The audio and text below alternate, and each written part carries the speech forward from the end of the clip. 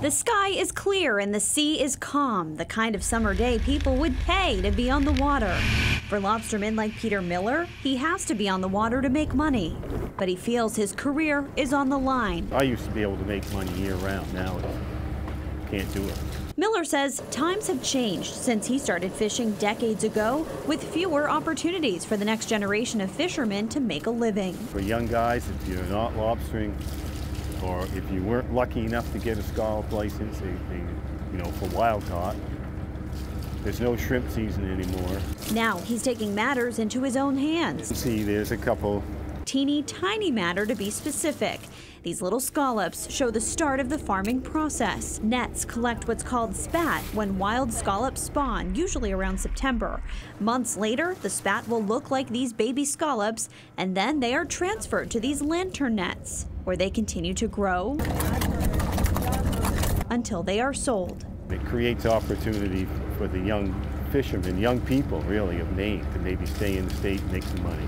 Miller is a member of the Maine Aquaculture Co-op. Since 2016, a group of fishermen and aquaculturists have been using a 4-acre farm off the coast of Tennant's Harbor to grow and harvest scallops. I just want to make sure there's a way for people to continue to make a living on the water. Merritt Carey is a founding board member of the co-op. A lot of our work right now is educating consumers and chefs about what to do when they get these smaller live scallops, because it's not what they're used to when they think of scallops. Fishermen aren't limited to a set season or size rules. We can sell them live, or if we want to shuck them, we can sell them year-round.